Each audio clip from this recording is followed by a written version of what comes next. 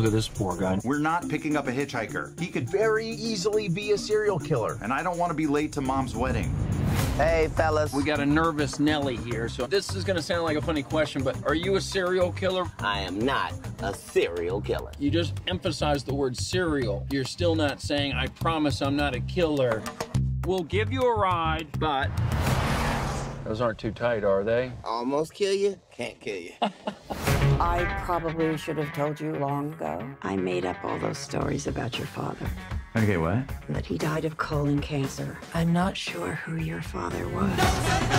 I spent my whole life trying to honor his memory. This means I stare at assholes for a living because of a fictional man's colon cancer. Could you pivot into plastic surgery or something less butt-related?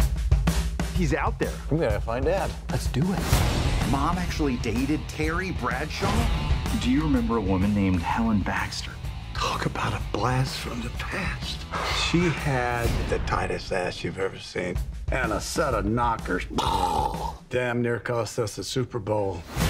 Who's Roland Hunt? You guys are Lenny Baxter's kids? So what are you doing here? We think we're your sons. You're our dad.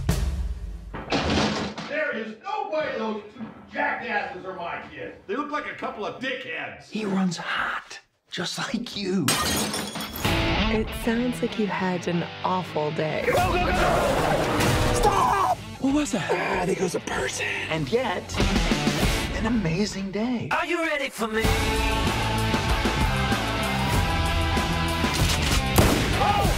Why don't you just stop this foolishness?